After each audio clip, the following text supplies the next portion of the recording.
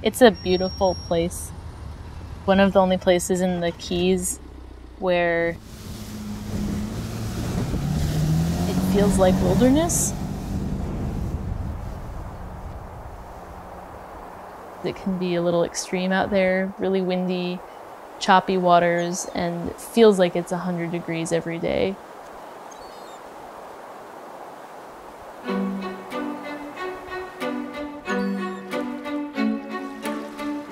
Sometimes I will go months without seeing a single Miami blue butterfly.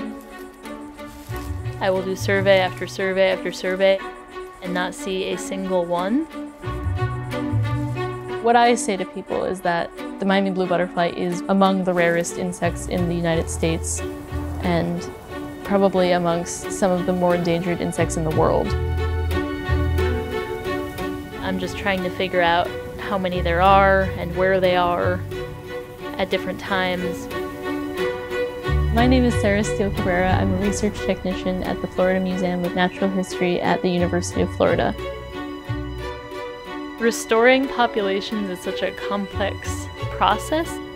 You have to ask yourself, why is this species endangered?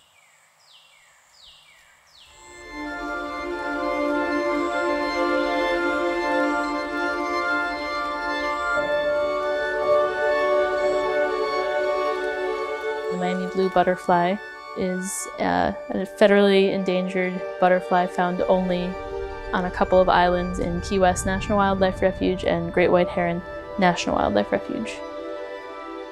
It was historically found throughout coastal South Florida, but then experienced a really dramatic population crash in the 1990s.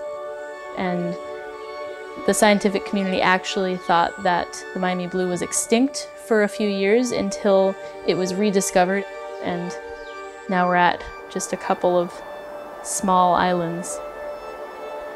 We hope to learn more about this butterfly and what it needs in the wild in order to make it. In November 2016, we started a captive colony of the Miami blue butterfly that is based at the Florida Museum of Natural History in Gainesville. This serves both as an assurance population, and this is what allows us to do releases at our sites.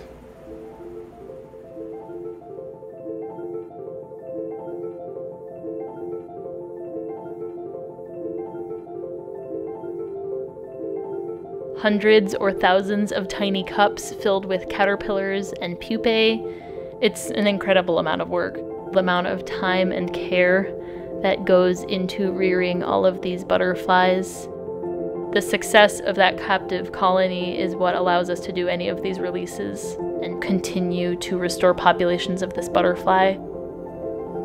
The Miami blue is only found on a handful of islands that are all pretty close together. So one of the big risks when you have a small population in only a few places, that if something happens to that place, this butterfly could be gone.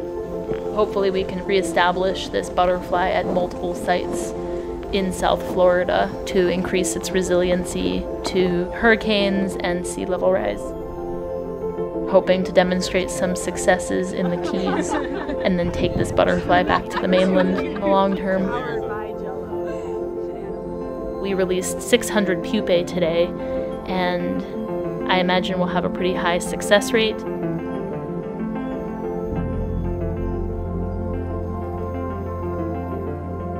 There's more to it. We don't have an end, but we have a to be continued.